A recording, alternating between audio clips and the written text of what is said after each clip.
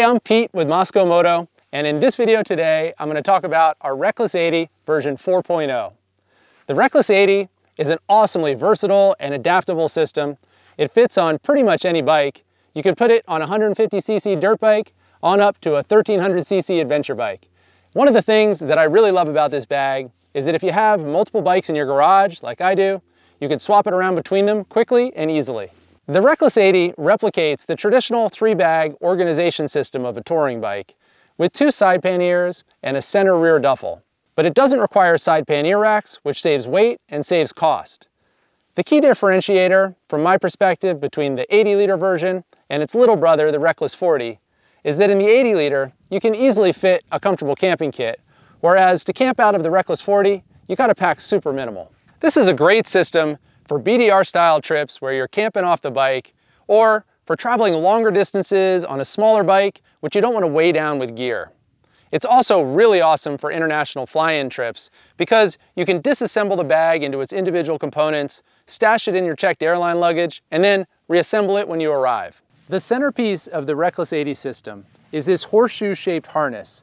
It drapes over the back of the bike, it connects at the back, and it connects down to the bottom of the legs, and then cinches down super tight. In the middle of the harness, there's a hole. That's for rear fueling bikes like the 690 and the 701, but it also makes a great carry handle when you take the harness off the bike. In version 4.0, we made the harness from a patented composite material called CURV. It's lighter, stiffer, stronger, and a lot more heat resistant than the polyethylene construction we used before. It's also incredibly stable under load, even in rough, rocky terrain. When you mount the V4 harness on your bike and cinch it down, it really feels like it's an extension of the bike. Another cool thing about the composite harness is that if you have a crash or you do some kind of damage, it's super easy to field repair and replace individual components.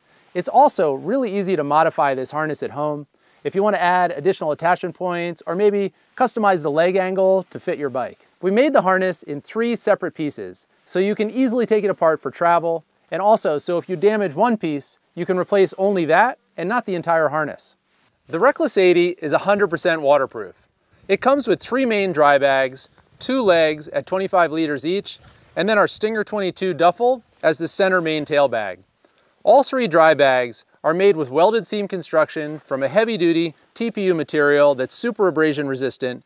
This is the same type of construction we see in dry bags for kayaking and canoeing. So with these, you can literally drop your bike at a river crossing and your stuff's gonna stay dry. The 2 leg bags have a clear panel on the front, so it's really easy to see what's packed in which bag.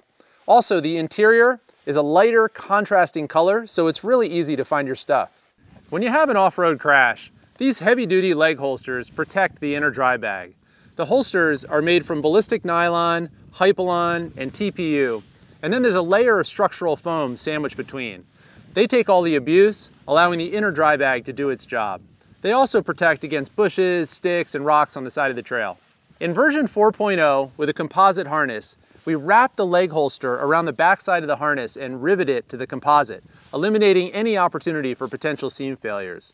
You can crash on this bag again and again and ride through narrow, overgrown trails and never have to worry about compromising the dry bags. The rear duffel that comes with the Reckless 80 kit is our Stinger 22 tail bag.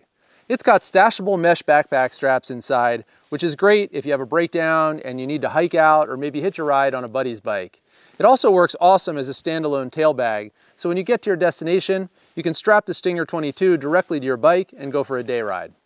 The Stinger 22 connects to the harness with this overlapping beaver tail.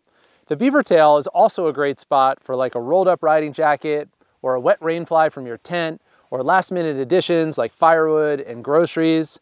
It's a great spot to put things that you don't want inside your dry bags next to your clean, dry gear or for anything that just won't fit. The beaver tail strap runs through the webbing handle on the Stinger 22 to keep that bag firmly attached. Then on the inside of the beaver tail, we've got a removable document pocket on one side and 2 little zippered mesh pockets on the other. The entire beaver tail assembly is removable if you want to run the harness with just the side bags. On the back of the beaver tail, we've got a multi-directional MOLLE panel on top and then a metal D-ring and a gated metal clip. This clip is designed to hold your helmet when you're taxiing around at a border or a gas station. You can also use these 2 clips to connect a small dry bag or a tool roll by running your connection straps between the clips on the beaver tail and your rear luggage plate. The Reckless 80 kit also includes this welded seam tent pole pocket. The tent pole pocket goes around the outside of your OEM tent pole bag because those flimsy bags that come with the tent tend to wear through pretty fast when they're strapped to a motorcycle. Here on the back of the leg, we have these 5 little mounting holes. That's so you can mount our optional removable auxiliary pockets. The Reckless 80 can fit 1 4-liter auxiliary pocket per side, or 2 total. The auxiliary pockets consist of an outer harness and an inner welded seam dry bag. You can run the harness with the dry bag, or you can run it with a water storage bag like the MSR Dromedary, and there's a little opening down here at the bottom for the nozzle on the Dromedary. It's also a great spot for extra gas. You can fit up to 2 fuel bottles at 1 liter each and connect them with the included leash. I generally recommend the auxiliary pockets only for the middleweight adventure bikes and larger. For the smaller dual sports and enduros like the 450s and the 500s, I'd say skip the auxiliary pockets and keep the leg as narrow as possible. Here on the back of the beaver tail and on the front of the legs, we have multi-directional MOLLE panels. With these, you can mount any kind of MOLLE storage pouch or MOLLE compatible sheath either horizontally or vertically. There's also MOLLE panels on the back of the legs too. You can use those if you don't already have an auxiliary pocket mounted there. The Reckless 80 is totally modular, so you can configure it different ways on different bikes for different styles of trips. In its simplest, most minimal configuration, you can run it without the beaver tail, without the Stinger 22 rear duffel, and no auxiliary pockets. That gives you just the 2 leg bags at 25 liters each, which is 50 liters of total capacity. That's about right for longer day rides, or really any kind of trip where you're not carrying camping gear. Adding in the Stinger 22 and the beaver tail brings the total volume up to 72 liters. This is a great setup for camping off of a smaller dual sport like the KTM 500 or the Honda 450L.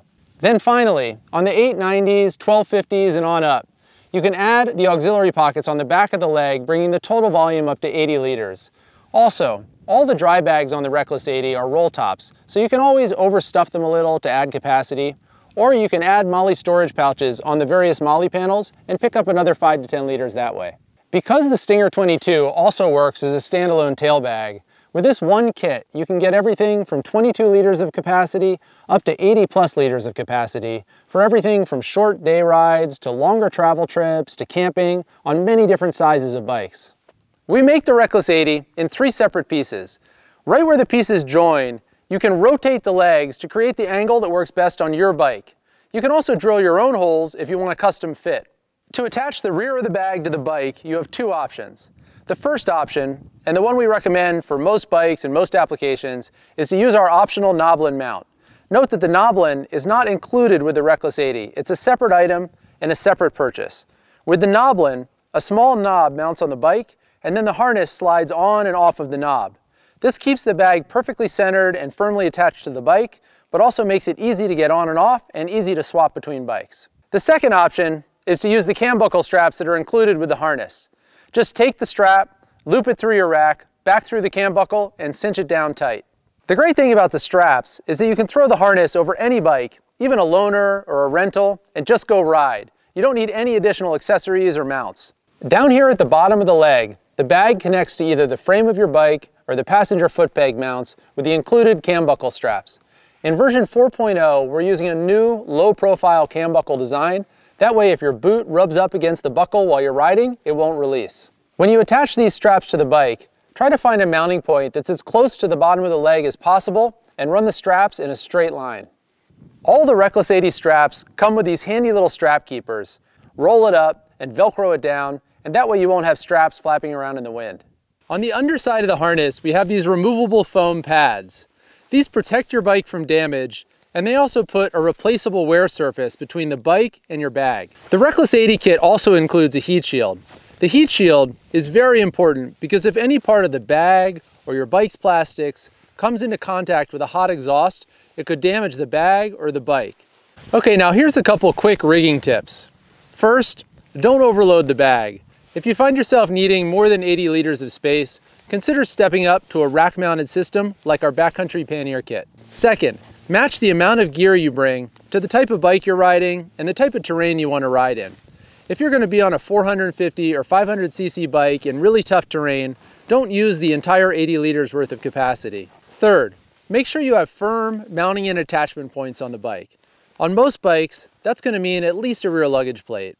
On some of the smaller bikes, like the 450 or 500cc bikes, you might want to consider a soft luggage rack system as well. Fourth, rig the bag as far forward on the bike as possible without interfering with your riding position or bumping into your backpack. Always make sure there's support behind the legs so they're not going to swing into the wheel well on a big hit. Fifth, a common mistake is to take these straps on the leg harness and connect them to each other or to the bike. In fact, those straps connect to the dry bag. They help cinch it down and hold it in place. The Rackless 80 is the most versatile and adaptable system we make.